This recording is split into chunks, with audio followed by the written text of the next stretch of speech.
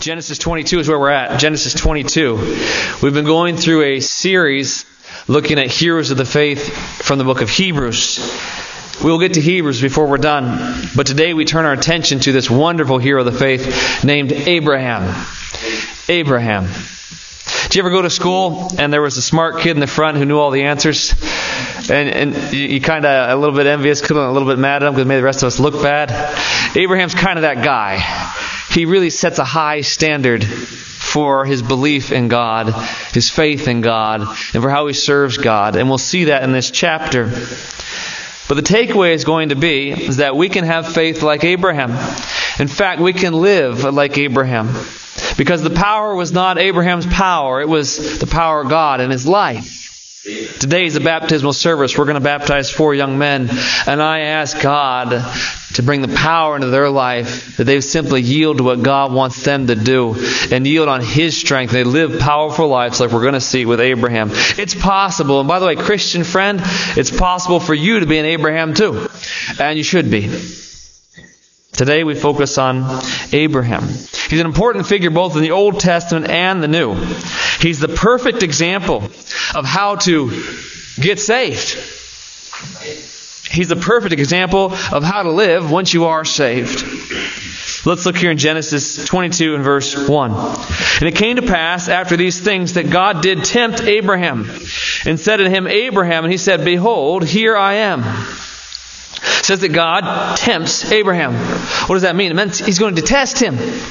He's going to see what Abraham's going to do with his life. God has already talked with Abraham. He's already promised innumerable blessing. And now He wants to see what's Abraham going to do with his life. Here comes a test. God, if you are a true believer in the gospel of Jesus Christ, you're truly born again, God is testing you. He's tempting you throughout your life. See what kind of Christian you're going to be. How will you respond? Will you respond without faith or with faith? With fear of man or fear of God? Genesis 22 verse 2. And He said, as God says to Abraham, take now thy son, thine only son Isaac, whom thou lovest, and get thee into the land of Moriah, and offer him there for a burnt offering upon one of the mountains which I tell thee of. Okay, this is tough. He's just had this kid named Isaac. They wanted a kid their whole lives.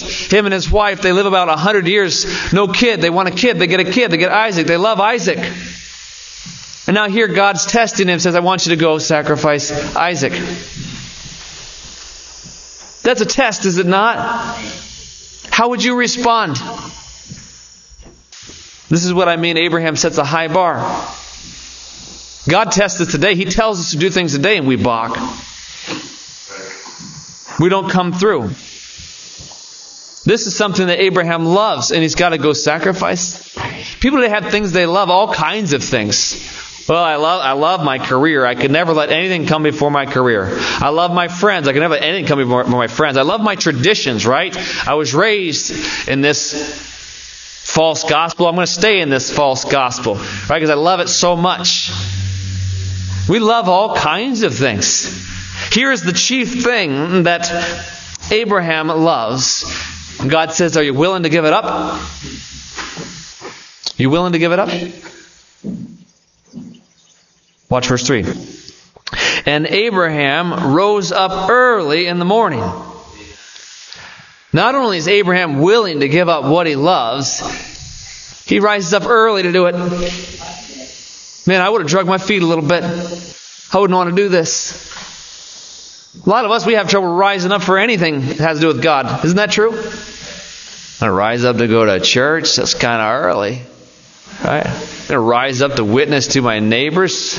Let me wait a few years on that one. I'll sneak in the gospel right before they died at the very end. It'll be like an amazing Hallmark moment right there. I'll sneak it in. Right? I'll start serving God when I'm later in life and when I'm more stable. Says the person who's never become stable because they've been serving themselves instead of God. When I get all my finances in order, then I'll become a giver and I'll help other people. Such people never get enough. They never have enough to give. Obeying early is an example from Abraham. Obeying early. You're going to see it has everything to do with what he believes. He's not some unicorn of a person that's so unique. He's just like you and I.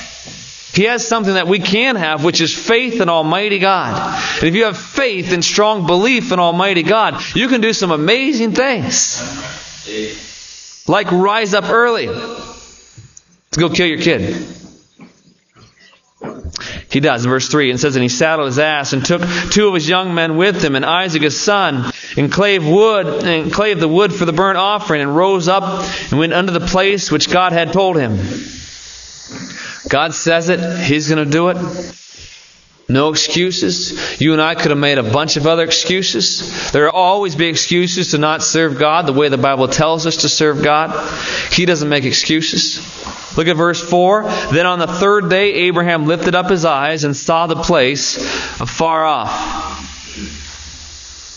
I don't know if his heart sunk a little bit, getting closer and closer. I don't think it did. I think he has such firm faith in God that as he approaches this thing, he has no regrets. He has no doubts that God is going to find a way through.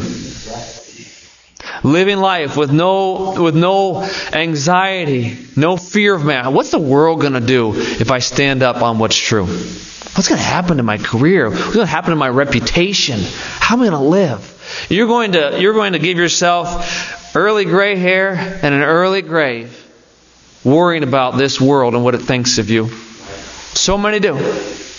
Abraham's not worried about that. Can you imagine if people got a hold of this? Boy, what kind of cult did Abraham join? He's going out to kill his kid. Which, by the way, we know is silly to even mention today. People do such things. But this is God telling Abraham to go kill his kid. No one in the world would have understood this. No one. He would ask his close relatives and be like, that sounds kind of cultic to me. I think you've gone over the top in your faith. Right? You get this kind of stuff all the time today. By little things like, well, I think I'm going to try to bring my kids to Sunday school. And people look at you like you've joined some sort of cult. I'm going to sing an old song in the choir. I'm going to go to a church anniversary. I'm going to go to a baptism. I'm going to say I'm a Christian. I'm going to read my Bible in the public square. I'm going to say something in the public square. That's still true. He's not worried about what people think. He's worried about what God thinks. As Christians, I hope these 4 young men, I hope they always worry about what God thinks and not what this world thinks. I hope they always fear God and not man. The rest of us, if we're honest, what's held us back in life? That fear of man bringeth a snare. Let's raise children that aren't afraid. Raise children. The Bible says the fear of the Lord is clean. When you fear God, everything else is easy. Everything else is easy. You know, I do thank God for the way that I was raised. I was raised in some simplicity around the Word of God. Of course, no one has a perfect upbringing. No one has perfect parents. But I was raised in such a way that if it said it on the page, it was true. And that was ingrained in me over about, 18, 20 years, as a young person. Ingrained that I can share my faith. So I turned about 30 years old, and God sent us out from our former church to go start a church. And I'm still young, and I start preaching, right, real boldly, right, in the community. And other people, other Christians are joining alongside me, and I still keep saying things like, "Well, if it says it, then it's true. I'm going to stand on it." I've realized that other people weren't raised this way. Or other people were raised this way, but they stopped believing it. Why? Why? We feared men more than God. Across our entire nation, we feared men more than God. All of a sudden, we can't say something because it's going to offend somebody. Meanwhile, what we're doing is offending a holy God. And if you read the story of Noah, which we did just recently, eventually God says enough is enough, and He sends judgment. Tell you what, when the flood came down in Noah's day, no one was afraid of men then. They were all afraid of God. Abraham rises early, he obeys. He sees it afar off. He doesn't turn back, he marches forward. 5, and Abraham said unto his young men, Abide ye here with the ass, and I and the lad will go yonder and worship, and come again to you. You see those words? Me and Isaac, we're going to go worship, and we're going to come again. This is what drives Abraham's life, his faith in Almighty God to do the impossible. Yeah, I'm just going to go up the hill up there, sacrifice the boy, and then we're going to come right back. Sounds like he's like making like a shopping trip or something. I'm going to go to Costco, and then we'll be right back. He's got this full confidence that God is going to keep His word, that God's promises are true. And what did God promise Abraham? He said, from thy loins, it's going to be many, many kids, as many as the stars in the heavens. Well, that's Isaac. God said Isaac's going to have kids. And now God says, well, you got to go kill Isaac. What does that mean? Abraham says, well, he's going to raise him from the dead. He's going to keep him alive. I'm going to obey. Today, we need faith like this. God doesn't even ask us to do this, does He? It's like, well, you know what? I know I preach this a lot, but it's something a lot of people are struggling with. The devil has done a wonderful job of creating an economy and a nation that loves money so much. And then I do believe that the devil's in the details too, and he's in the economy, he's into the prices of things. And now it's so hard to make a living on one income, right? It really is. So he's got parents and Christians parents struggling with this problem of, well, the Bible says that the parents should raise their own kids. The women should be keepers at home. These are scriptures. I didn't make these things up. It says this is the best pattern for a home, to raise kids. But we can't afford it anymore, can we? It's impossible, so we can't obey God's word today. Boy, we pale in comparison to Abraham. He was ready to kill his kid thinking God would make a way through. We can't trust God with our finances. We can't trust God with our homes. Instead, we give up on God's way and we try it the world's way. We fail. Things fall apart. To the point of our children, many people in our world, they didn't raise their kids. The daycare system did. The public schooling system did. They didn't raise their kids. And now they get those results. Because a parent is the best person to raise their kids.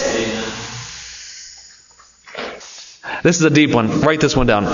A mom is the best one to be the mom. Pretty deep, isn't it?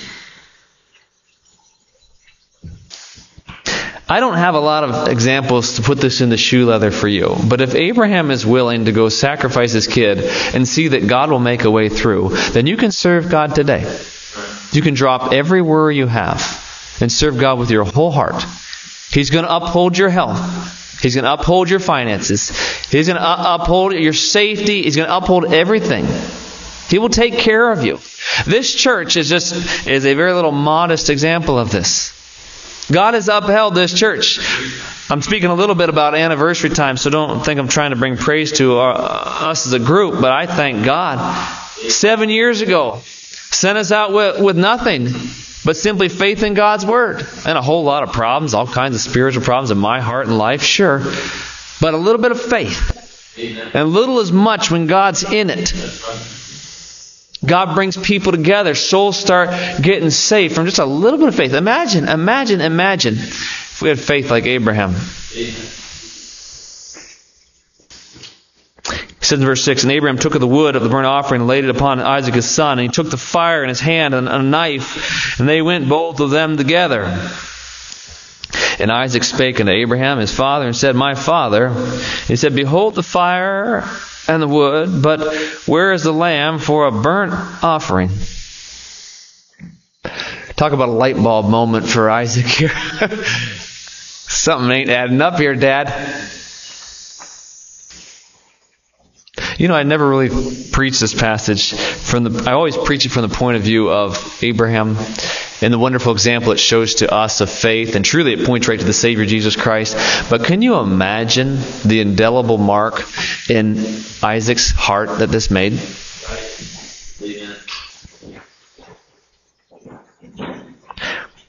We talk about, I do anything for my kids, for the benefit of my kids. You know, the best thing you can do for your kids is to obey God. The best thing you can do. To obey even in the hard things. I'm going to obey God. Even when no one else understands it, I'm going to obey God. Even when your kid might not understand it, I'm going to obey God. Heaven forbid today I see the reverse. I see little kids wanting to obey God, and the adults standing around saying, what in the world is this? You got to serve yourself. Take care of yourself. What are people going to think? How are you going to get by? Isaac, though, saw here a father that was willing to give up anything, even what he loved the most. We got dads today who love golf so much that they don't give a darn about their kids or what they believe, where their hearts are at. Football or hunting or I don't know. We love a lot of stupid things. We love things more than our spouses.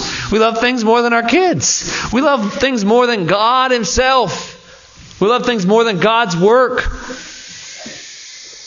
You know, baptism service, I love it. We got people out today, and I thank you just for being here, because what it shows me is there's still some people in the world who knows what is important. Oh, a young person asks Christ to be their Savior, and they want to profess it with the world. That's important. Our nation used to always think that. And I love that we see it here today. Great representation for folks that come out. But you know what? It's not the rule. People care very little about what God's doing. What do we love? Isaac saw that Abraham loved God. He didn't have any questions like, well, that means he doesn't love me. He didn't have that. You see, when you demonstrate a love for God, a commitment to God, it speaks love to everybody. Because 1 John tells us, if you love me, keep my commandments. And to love others, keep my commandments. The best way you can love somebody is by obeying God. Look at verse 8. And Abraham said, "My son, God will provide himself a lamb for a burnt offering." So they went both of them together. He has this undying belief. God's going to provide a way. God's going to provide a way. But he hasn't yet, has he? Watch. 9. And they came to the place which God had told him of. And Abraham built an altar there and laid the wood in order and bound Isaac his son and laid him on the altar upon the wood. Now, Abraham's human. He's looking around probably, when is this lamb showing up? But until that point, you know what he's doing? Obeying God. Let's go stack the wood. Let's go get the boy up there. Let's go tie it all down. All these steps. He's faithful because he believes in God. He believes in the goodness of God. He believes in the promises of God. He believes in God's Word. Christian, where would you be in this whole Abraham example here? Would we even have gotten out of bed, or would we have just given up at the very start? When we're looking afar off that, oh great, now I got to do this for God, would we have already given up? I want you to think about the hard things in your life, things that you don't necessarily agree with. And I mean in your spirit. Like some people are going to die and go to hell. You need to go give the gospel to them, and you're not. Why? Like the local church is called the pillar and ground of the truth. It is. We sang a song there about the church as one foundation. Christians all together make up the church, the body of Christ. That's the invisible church. But the visible church, it's a little church like this. All around the world. Little visible churches. It's called the pillar and ground of the truth. Why haven't you been a part of one? Why aren't you serving in one? God says something is where this is where the truth is going to spring from. This is the ground and pillar of truth. It's like He didn't need to market any better.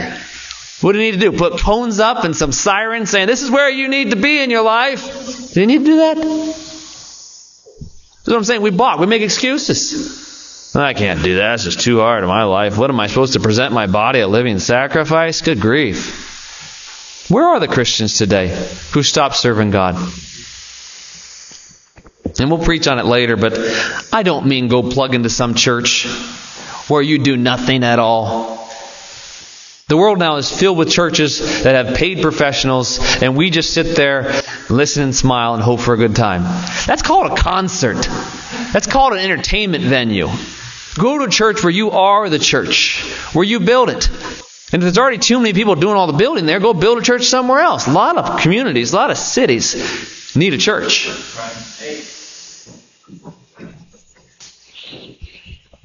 If we had faith like Abraham, what would we do?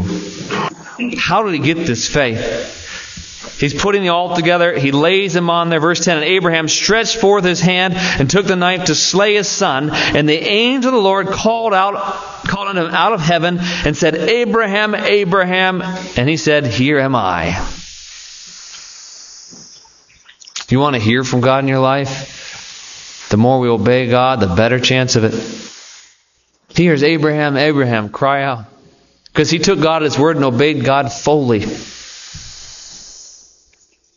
Some people, they struggle to find God's hand in their life. Like, what's God's doing? I asked Christ to save me years ago, and what's God doing? I've never really seen Him doing anything in my life. It could be because you never rose up early and went. It could be because you backed away from the mountain you were supposed to climb. It could be because you didn't put your back to the work to start building what God wanted you to build. And you haven't heard from God in decades, if ever.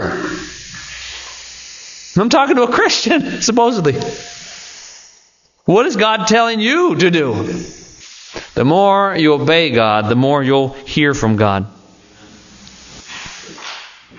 12, and he said, lay not thine hand upon the lad, neither do thou anything unto him, for now I know that thou fearest God, seeing that thou hast not withheld thy son, thine only son, from me. That's the test. What are you withholding from God? Boy, we withhold a lot from God, don't we?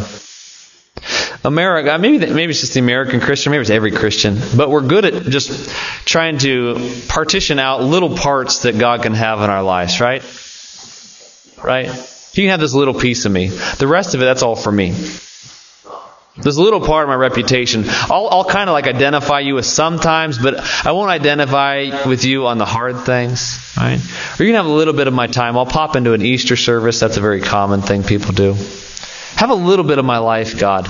That's not what God asks for from Christians. That's not what God paid for with His blood. You're bought with a price, therefore glorify God in your body. These 4 young men, I love them. They profess Christ. And I've warned them, if you've trusted Christ, be warned, you are God's. He is your Father.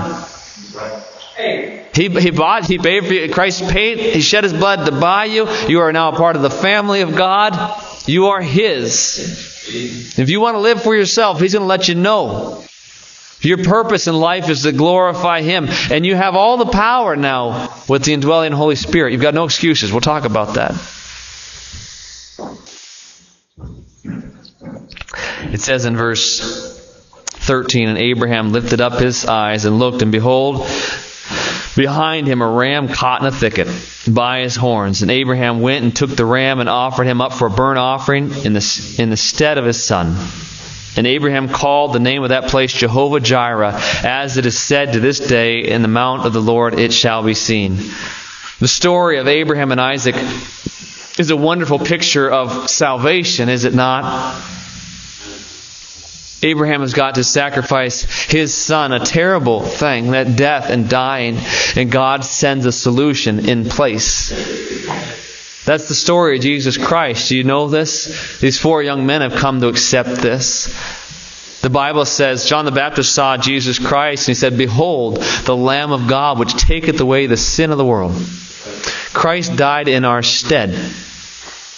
He simply wants you to believe that. That's salvation. It's not hard. And people tell me, Logan, this gospel thing is so complicated. No, it is not.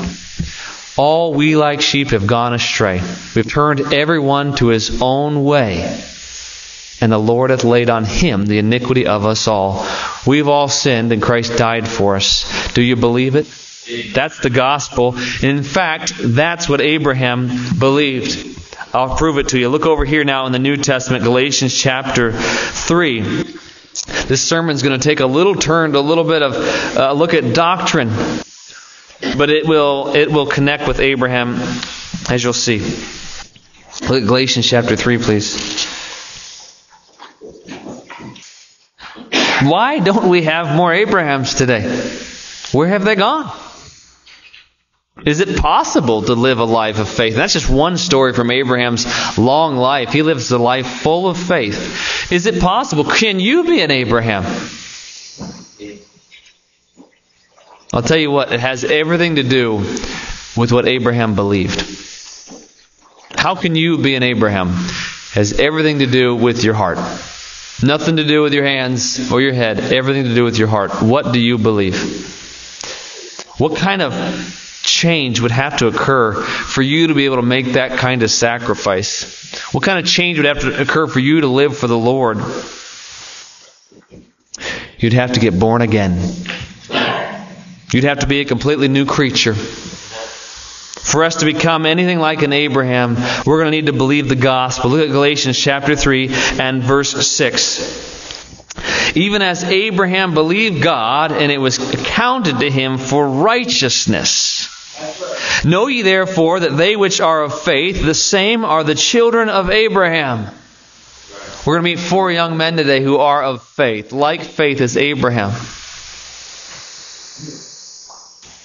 8. In the Scripture, foreseeing that God would justify the heathen through faith, preached before the gospel unto Abraham, saying, in thee shall all nations be blessed. You know what Abraham believed?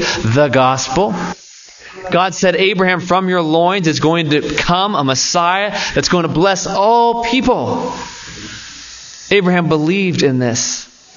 These 4 young men, they believe in the same Messiah. The same Messiah that could bless all people. They simply receive Him in faith. It says in verse 9, so they which be of faith are blessed with faithful Abraham. See, nothing's changed.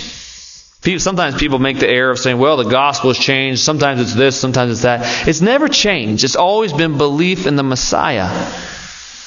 Do you believe in Jesus Christ? Have you accepted Him as your Savior?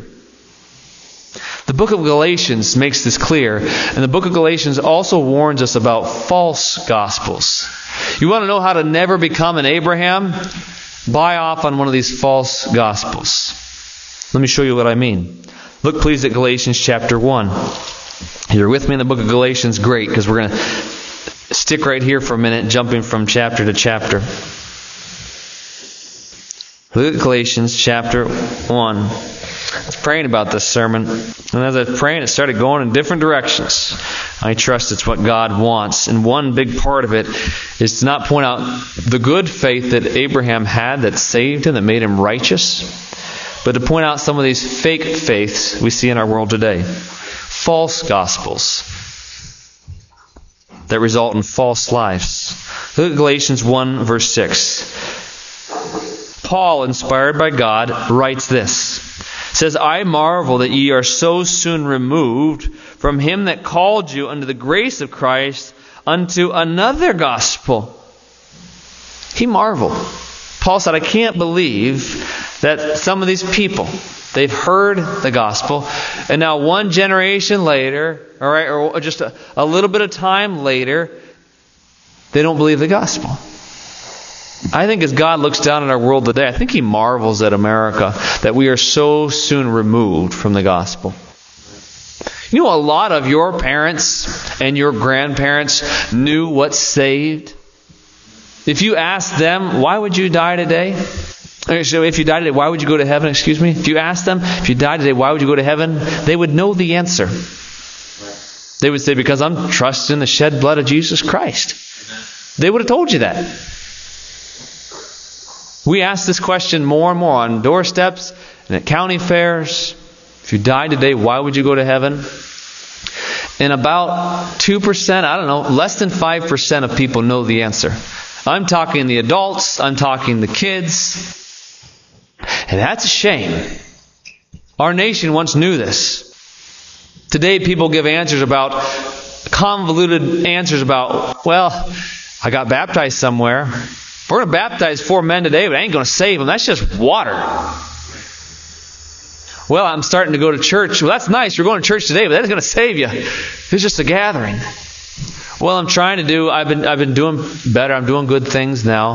No, those are filthy rags. They don't save you. You're still a sinner.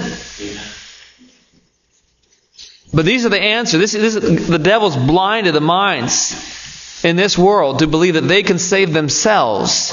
That's a false gospel. That's a lot of what these people are going into, that Paul's writing to. Look at verse 7. He says, which is not another. Which is to say, they call it a gospel, but it's not a gospel. The gospel means good news. So if you find some faith that says, yeah, Jesus Christ is good, but then you've got to do your part, that's not good news. Because you're going to fail on your part tomorrow. I would fail on my part tomorrow. If salvation were up to me, I'd have no chance at all. We're sinners. Can't change that. Only the blood of Christ can change that. There is no other good news outside of Jesus Christ paid it all. That's the good news. One gospel for all of time. One everlasting gospel, Revelation tells us. But there be some that trouble you and would pervert the gospel of Christ. Here's where our church has tried to stand up and say, hey, you know, there's perverts out there perverting the gospel. Telling people that they got to save themselves. Telling people that Christ did His part, they got to do their part. That's a perverted gospel. It's perverted in the Catholic Church, the Mormon Church, Jehovah's Witness Church. It's perverted in churches, Methodist churches. Any church that teaches that baptism saves, that's a perverted gospel. And you say, Logan, we shouldn't call things out. We absolutely should. That's what Paul's doing here. When's the last time your church said anything remotely close to that? I'm sorry. That's what church is supposed to do. There's one thing to get up about. It's to call out false gospels. One very prominent church in our town said that the gospel was to disciple and follow Christ for salvation. It's a lie. Watch what Paul says here. It says 8, but though we or an angel from heaven preach any other gospel unto you than that which we have preached unto you, let him be accursed. But Paul would be walking through the streets in Lewiston today saying a lot of churches and doctrines and denominations need to be accursed. He'd say there's only one gospel. It's the same thing that saved Abraham, the thing that saves people today. It's the blood of the Messiah, Jesus Christ. Look at 9. And we said before, so say I now again, if any man preach any other gospel unto you than that ye have received, let him be accursed. Even says in verse 8, says if an angel came. So if you had an angel show up at your doorstep and tell you that, hey, Jesus loves you and the way to heaven is to follow His precepts. The way to heaven is to keep His commandments. You wouldn't believe him. That's not the gospel. The gospel is to trust Christ as your Savior. It's all about Christ. It's all about Christ. False gospels. Look at verse. Oh, there's so much good here. Look at verse 10. For do I now persuade men or God? Or do I seek to please men? For if I yet please men, I should not be the servant of Christ. You know, our church for these last 7 years, we could have taken a different approach. I joke with people all the time that I'm not a smart man, but I'm a good enough actor that I could play this whole thing the other way. And I could just try to please people every single Sunday. I think I'd actually be decent at it. Just trying to find, what do you want to hear? That's what I'm going to tell you. You want to hear that you can get divorced, remarried as many times as you want? I'll tell you that, right? It's not sin. Jesus never said it was adultery. He said it was cool. No, He didn't, right? Oh, you want to just live for money, right? And have the world raise your kids? Yeah, you go for it. Churches may not say this word for word, but they say this pretty close today. Jesus accepts you in your path. I affirm your decisions, not God's words.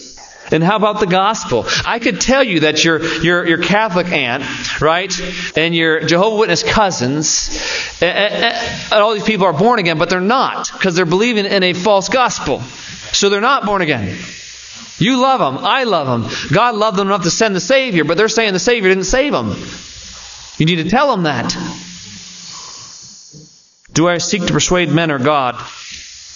Let's continue at this church, if the Lord wills, another 7 years of trying to please God, not man. Please look at chapter 2 in Galatians 2. The truth is, our goal isn't to tell you what you want to hear, but what God wants you to hear. And that should be true for every Christian in every church.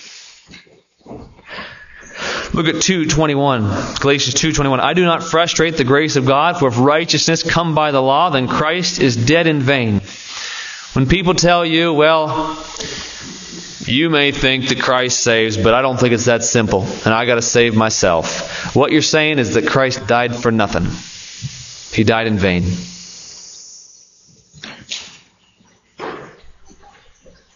Please look at Galatians chapter 6.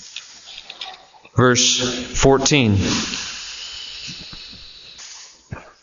I take it God has us going over these passages. I think somebody in this room is struggling with work salvation. Someone in this room is thinking that what they're doing is going to please a holy God, when it's only the shed blood of Jesus Christ that satisfies a holy God. The book of Isaiah tells us that God looked down at the Son on the cross, God the Son on the cross, and He saw the travail of Christ's soul and was satisfied. That's what satisfies God. Look at Galatians 6, verse 14. It says, but God forbid that I should glory, save in the cross of our Lord Jesus Christ, by whom the world is crucified unto me, and I unto the world. You see, the cross is the only thing that satisfied God the Father. Not our works. So what should we glory in? Our works? Our denomination? We need to glory in the cross. That's what saves. The blood of Jesus Christ. So it washes sins away. 15, for in Christ Jesus neither circumcision availeth anything, nor uncircumcision, but a new creature. Beware of false gospels. Young men getting baptized today, beware of false gospels. What you believe today is not what most of this world preaches and teaches. You need to be ministers of the true gospel, that Jesus Christ is the only way. He's the way, the truth, and the life. I want to share another false gospel. This one is almost as prevalent as the good works gospel, that we save ourselves. I call this one the no change false gospel. You say, Logan, you're going to contradict yourself here. Well, bear with me. Look at that, even that verse that we just read. It says, a new creature. Once you get saved, you should change. Now, you're not changing to get saved, but once you get saved, you should change. So when you see somebody who says, yeah, I got Jesus, but they don't change, then you say you didn't get Jesus. You didn't get saved. Is this making sense? This is another prevalent false idea with the gospel today. All these people going to all these churches, they hear a watered down, shallow gospel. They ask Jesus into their heart, and then they stay in sin the rest of their lives. We can preach this without being confused. Please look at Galatians chapter 5 and verse 16. Now I am talking about works. Truth is, you're not saved by works. But if you get saved, then you will work for God. You'll have certain noticeable differences in your life compared to the lost person. Galatians 5:16. People don't know what salvation is today. They don't know what's saved, and they don't know what saved looks like. And there's so few saved today, people can't discern the difference anymore. And there's so few Christians living for the Lord that people can't discern the difference anymore. Look at Galatians 5:16. This I say then, walk in the Spirit, and ye shall not fulfill the lust of the flesh. Once you get saved by Almighty God, He gives you the Holy Spirit. And you 4 young men, you've got this Holy Spirit that's going to help you serve the Lord and not yourself. It's going to help you overcome sin, not stay in sin. That's what a saved person has, is a new creature. That's the power. Saved people will not serve sin. But watch this passage. It's important. Look at verse 17. This describes some of what a lost person looks like. 5:17, for the flesh lusteth against the Spirit, and the Spirit against the flesh, and these are contrary the one to the other, so that you cannot do the things that ye would. But if ye be led of the Spirit, ye are not under the law. Now watch. Now the works of the flesh are manifest, which are these: adultery, fornication, uncleanness, lasciviousness. This is naming a whole bunch of lifestyles, and I'll continue the list, I will. Whole bunch of lifestyles that show the person doesn't know Christ. Because their flesh is still beating them up. The flesh is pummeling them. They have not changed at all. They're still an adulterer. They're still with somebody who is not their spouse or with somebody else's spouse. They're still a fornicator. Uncleanness and lasciviousness, that does speak to the sins of sodomy in Scripture. It does. So people today, though, they say that they're saved while they live in these works of the flesh. I'm telling you from Scripture, it can't be true. It can't be true. People get saved will be a new creature. This no change gospel is a lie. The gospel will change you. Look at verse 20. Idolatry. You say, well, Logan, I know my Catholic friend is actually born again. Well, they're still genuflecting at the feet of the statue of Mary there. That's called idolatry. If they were saved, and they can get saved just like I did, just like you did. But if they were saved, they would get away from that sin. They would become a new creature. This isn't a new concept. This is what the Bible says. Witchcraft, hatred, variance, emulations, wrath, strife, seditions, heresies, envyings, murders, drunkenness. My wife and I heard all these sirens last night, middle of the night. We're wondering what was all this commotion about. Apparently it was some fight down at a bar. Drunkenness. It does not typify someone who's been born again. It's a sign that they're lost. Revelings and such like, of the which I tell you before, as I have also told you in time past, that they which do such things shall not inherit the kingdom of God. The Bible says that those people who live those ways, it's apparent that they're not saved. They're not born again. This simple truth right here is enough for our church to stand out a little bit. All the other churches are trying to convince people, if you live however you want, we know you're saved. Yeah, it doesn't matter. Everyone's a sinner. Well, this tells us you can know people by their fruits, which is exactly what Christ told us. Christ told us to be fruit inspectors. Saved people will have works, not to get saved, but because they are saved. It's that fruit analogy. Remember, Christ told us in Matthew 7:20, verse 21, it says, "Wherefore by their fruits ye shall know them. Not everyone that saith unto me, Lord, Lord, shall enter into the kingdom of heaven, but he that doeth the will of my Father which is in heaven." Jesus said there's a lot of people saying, Lord, Lord, and they're lost. How about you? Jesus gave us that fruit analogy. A fruit tree will bear fruit. Not to become a fruit tree, but because it is a fruit tree. A Christian will bear fruit. Are you bearing fruit? If you're not bearing spiritual fruit in your life, I just want it to, as a huge light bulb, go off in your head. You're lost. If you were to stand before Christ today, He'd say, "Depart from me, for I never knew you." The church is doing a disservice to people today by affirming them as being saved when their fruits completely say the opposite. Do you understand what I mean? So these 4 young men, we'll baptize them today because that's the pattern. In Acts, Philip asked the man said, "Can I be baptized?" And Philip said, "If you believe with all thine heart, thou mayest." So he baptized them. But what if in 10 years we see fruits in these young men's lives?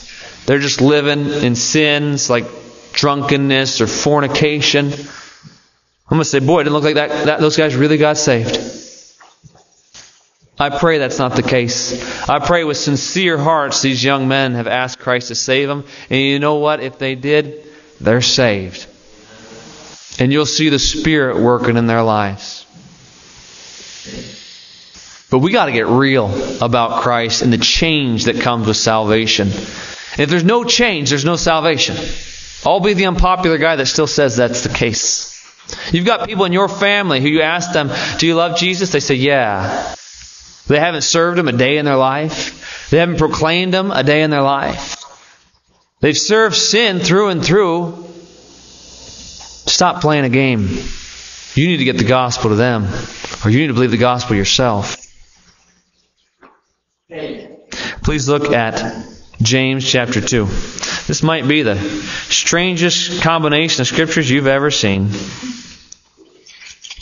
But I am a person who believes that theology shouldn't be limited just to one section. Don't build theology out of one little passage. It's got to match everything in Scripture. So the Bible, through and through, Romans, Galatians, Isaiah, tells us that we're not saved by our works. Then James comes along and gives us this passage on works. Let's study it closely. We are winding down the sermon, I promise. We'll get to that baptism. I know a lot of you are here ready to celebrate that. James chapter 2. It mentions our friend Abraham again. Watch this. This passage can preach and it can convict if you're willing to let the Scriptures convict you. I feel my job is both to convince you that Jesus Christ is the Savior. I must, from Scripture, try to persuade you. And I thank God for this opportunity to do so. But at the same time, I feel compelled by the power of God to try to persuade you to consider yourself as lost, if that's what the evidence suggests. Are you lost or are you saved? If you died today, would you go to heaven or would you go to hell? James chapter 2. Look at verse 24. He gives us an important line that helps us understand more of the text around it. 24 says, "Ye see then how that by works a man is justified, and not by faith only." James chapter 2 speaks from the point of view of what we see. You know, God sees hearts. God right now knows for a fact whether our friend Dylan truly believed in his heart. God knows, and I believe Dylan does believe. But we only see with our eyes. So we'll see lives over the next years. We'll see what works. That's what this is talking about in James, is what we see. What we see. Faith in your heart shows God you believe. Faith in your works shows us that you believe. Look at verse 17. It says, even so faith, if it hath not works, is dead, being alone. There are so many people today that say, oh yeah, I'm a man of faith. I'm a man of faith. Never got my kids to church, never shared the gospel with anyone, but I'm a man of faith. No, you're not. You're a fake. You're a fraud. Faith without works is dead, being alone. It's a dead faith. You never got it. You never got born again. You never got alive on the inside in the Spirit of God by the washing of the blood. Faith without works is dead. There are a lot of people who say they're a man of faith and they're dead. Look at verse 18. Yea, a man may say, thou hast faith and I have works. Show thee my faith. Show me thy faith without thy works, and I will show thee my faith by my works. I hope you see my faith. I hope you see the faith of those around you. I hope today you see the faith of these 4 men we're going to baptize. You know what baptism is? It's proclaiming. I believe this. I believe this. I believe this. If you really believe, why haven't you proclaimed that? Or why just leave off proclaiming that decades ago? We believe, therefore we speak. That should be your life through and through. Look at 19. Thou believest that there is one God. Thou doest well. The devils also believe and tremble. Some people say, well, of course I believe in God. I believe in God. The devils believe in God. Big whoop. You're not saved by a belief in a higher power. You ask people today, are you a Christian? Yeah, I'm religious. I got a Christmas tree. My parents were religious. I get that so often. Yeah, my parents were religious. Well, I'm not asking about your parents. I'm asking about you. Did you get born again?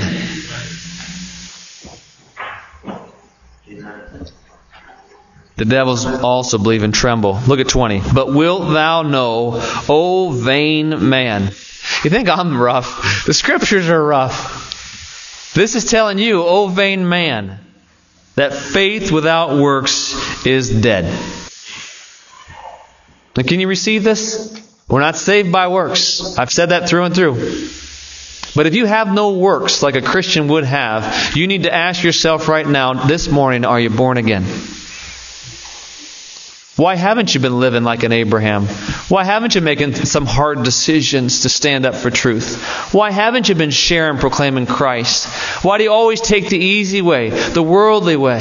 Why always fear men instead of God? Why are you always interested in pleasing men, not God? Why are you always interested in serving yourself and not God? So look at 21.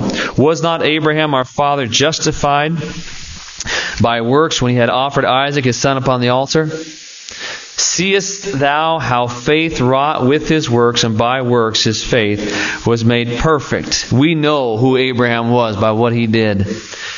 And the Scripture was fulfilled, which saith, Abraham believed God, and it was imputed unto him for righteousness, and he was called the friend of God. Do you have a dead faith or real faith? To close, Hebrews 11. This time, instead of starting in Hebrews 11, we'll close right here and we'll go to our baptism. Hebrews 11.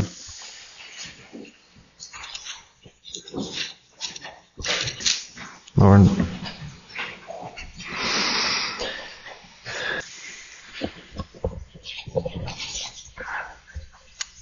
Hebrews 11 and verse 8. Christian friend, I challenge you with some of these verses now, because this tells us a lot of the works that Abraham had, the life that he lived. Hebrews 11:8. By faith, Abraham, when he was called to go out into a place where he should after receive for an inheritance, obeyed, and he went out, not knowing whither he went. Christian friends, saved people, they obey.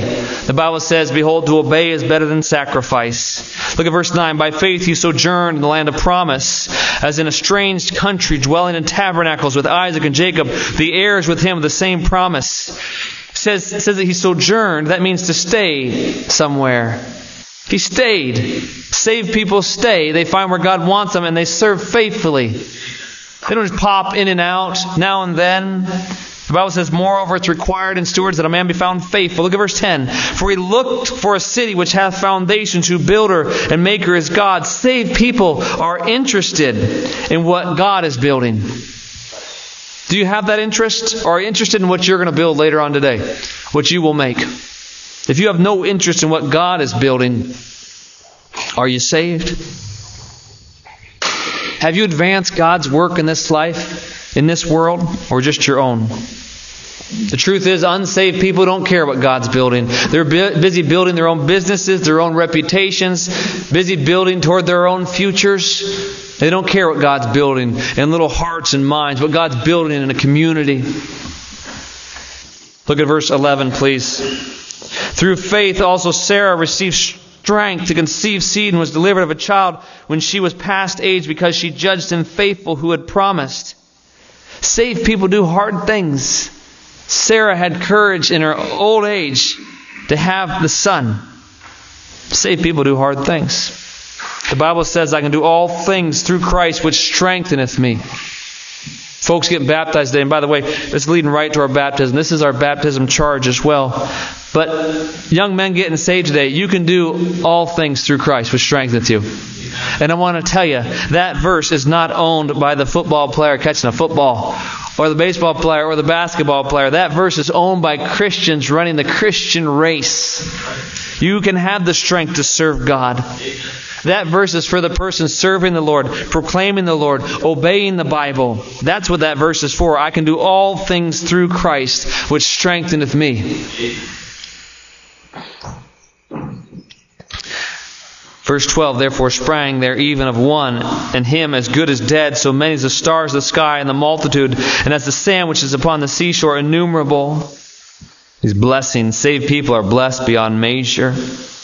Look at 13. These all died in faith, not having received the promises, but having seen them afar off, and were persuaded of them, and embraced them, and confessed that they were strangers and pilgrims in the earth. That sounds like a Christian to me. Christian people, saved people, are persuaded by God's Word. Are you persuaded today? You can say, no, Logan, you weren't persuasive enough. Well, it's not about me, it's about God's Word. If this Bible hasn't persuaded you yet, it's because you're willingly ignorant. The Bible says that Agrippa told Paul, he says, that almost thou persuadest me to be a Christian. Almost persuaded isn't good enough. And almost persuaded is one step near the grave. You need to be persuaded that the Bible is true and that Christ saved you. Shed His blood for you. It says embraced. They embraced them. Have you embraced God's Word? You know, Job says that he esteemed the words of God's mouth more than his necessary food. Do you love this Bible? You 4 young men, you're going to need to love this Bible. This is how you're going to eat. This is how you're going to nourish your soul. When all the world around you is starving and people don't know how to help you, God's Word is what will help you. It says they confessed that they were strangers and pilgrims on the earth. By getting baptized this morning, you're saying, okay, I'm one of them. I'm a stranger on this earth. I don't fit in. I'm not the same as everyone on my basketball team. I'm not the same as everyone at my school. I'm not the same as everyone in my neighborhood. I'm different. I'm now part of the family of God. And my job is to share Christ with this world. Confess and profess God's Word. Don't be ashamed of the gospel of Christ. Romans 1:16 says, for I am not ashamed of the gospel of Christ. It is the power of God unto salvation to everyone that believeth.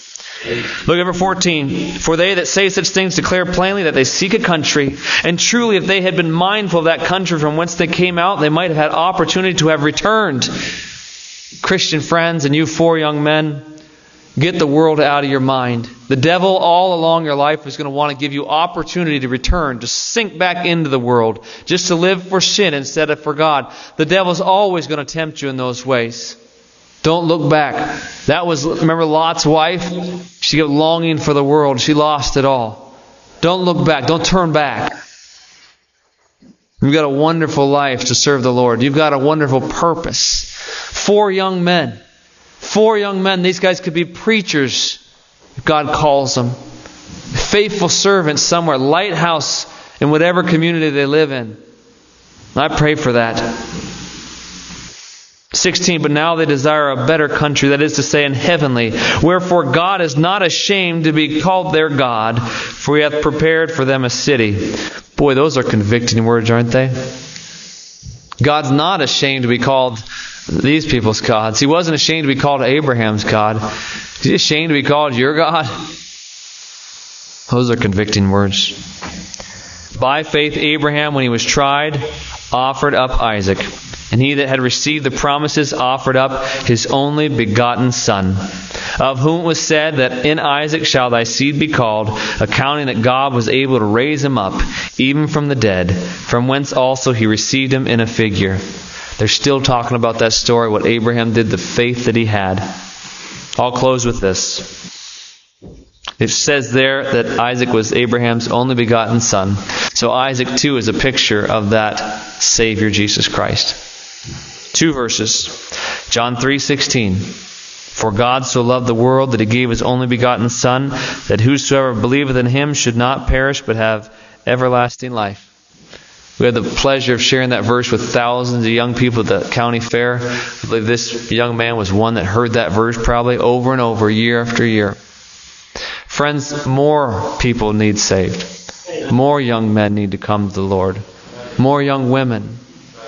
And if we have to reach the adults through the kids, then so be it. So be it. Pray that God raises up more witnesses, faithful witnesses, and pray for these 4 young men that they are just that.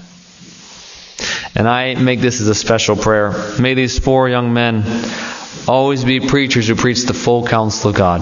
The last verse I will share is John 3:36. He that believeth on the Son hath everlasting life, and he that believeth not the Son shall not see life, but the wrath of God abideth on him. Those are the stakes. God is a wonderful, loving God. He paid for salvation full and free, the blood of Jesus Christ. These 4 young men have chosen to believe that. Have you? It's all up to you. I'm going to pray. If I could ask the 4 young men to go ahead now and begin to prepare, getting into their... get a picture? Oh, we could. We could. Well, let's do it after the service. We'll get it all together afterwards, okay? You 4 young men, go ahead and get ready in your clothes, and I will pray. Our Heavenly Father, Lord, I thank You for this opportunity, Lord, to preach the gospel, Lord. Forgive me for all my faults and my insufficiency, Lord. But I know Your Bible is sufficient, and I know, Lord, we read plenty of it this morning.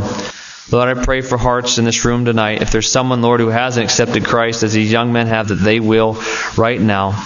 I pray that You would bless it, Lord. As Brother Brett's going to come forward, Lord, we'll sing. Lord, we won't have an altar call, but Lord, I pray on the altar of people's hearts that they would make decisions for You. To accept Christ their Savior, Lord, then to serve You as they haven't before. And in Jesus' name I pray, amen. Brother Brett, would you please lead in some singing? I'll get prepared and we'll go right to the baptism, okay? Good, okay. Quincy James, upon your confession, upon your profession of faith in Jesus Christ, I now baptize you in the name of the Father, and the Son, and the Holy Spirit. Norman Patrick Riddle, upon your profession of faith, I baptize you in the name of the Father, the Son, and the Holy Spirit.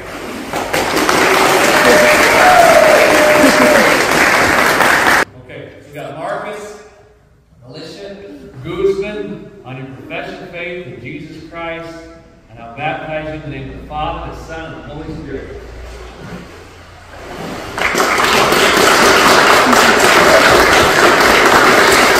Wyatt Digging, upon your profession of faith in Jesus Christ, and I baptize you in the name of the Father, the Son, and the Holy Spirit.